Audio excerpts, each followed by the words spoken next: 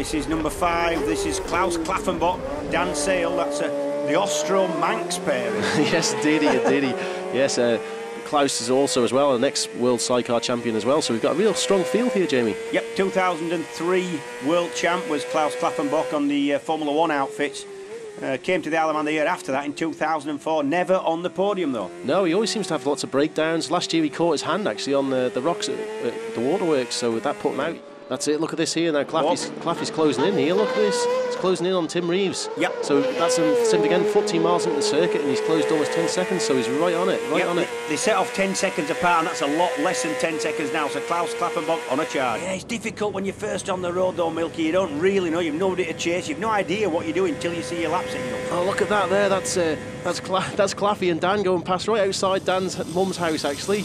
I can't believe that, can you? I tell you, he didn't have any time to wave to his mum though, did he? Look at that. Straight past there, Tim Reeves, for your run now in towards the entry in towards Sulby Bridge.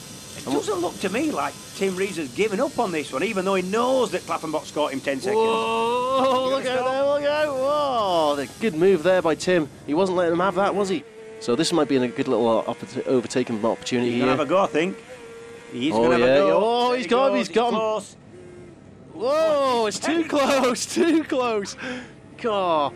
They both went a bit wide there, sacrificed a bit of speed there, going out through there. Oh, you can just see someone disappearing in the distance there. That must be Simon Neary as well. That will be Simon Neary, yeah. Claffey's definitely on it here, definitely on it.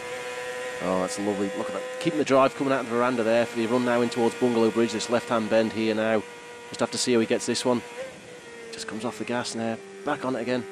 Oh, and he's over the curb. He's over the curb. Yeah, and here's Claffey coming now through, starting his last lap. 37 3/4 miles. That's all he's got to do until he gets back to the start and finish, and hopefully get onto the podium.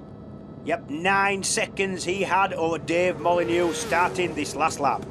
But at the Bungalow, his lead has been cut by Dave Molyneux. Remember, as in front of him, it has been cut to 5 seconds at the Bungalow. Oh, it's going to be close. No, it's coming down. Like I say, Dave's a terrier. He won't give up one little bit. Dave's going to be pushing hard for a local win. And this is Klaffenbock, and he will have signals, so he will know that his lead has been cut by Dave Molyneux. You see the clock ticking there.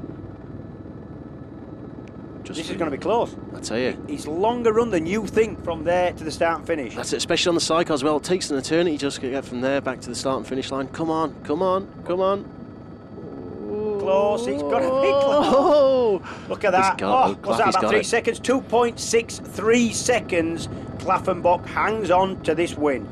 God, I tell you, that was close, that wasn't it, Jamie? Oh, you think Molly had it? What's that, about 111, 112 miles of racing, comes down to less than 3 seconds? That's unbelievable, unbelievable. This is Klaus Klaffenbock's first podium, and it's a win in 7 years of trying. And incidentally, the first non-Manxman to win a sidecar TT since 2003, and the first Austrian to win a TT since Rupert Holhaus.